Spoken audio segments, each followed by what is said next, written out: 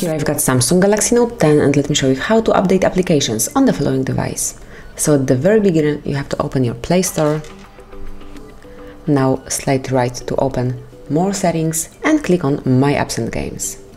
Here you will notice updates, so simply stay on this page and you can either update all applications at once, so simply click on Update All, or you can update some particular application, for example Gmail, click on it, and as you can see here, it's automatically being performed. So now your device is installing the update. You have to give it a couple of seconds and then you will be able to use it in the newest version. And now if you will go down, here you will see recently updated applications.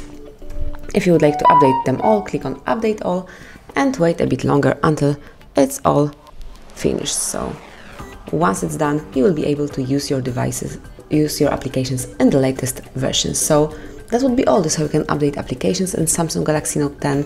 Thank you for watching. Please subscribe our channel and leave the thumbs up.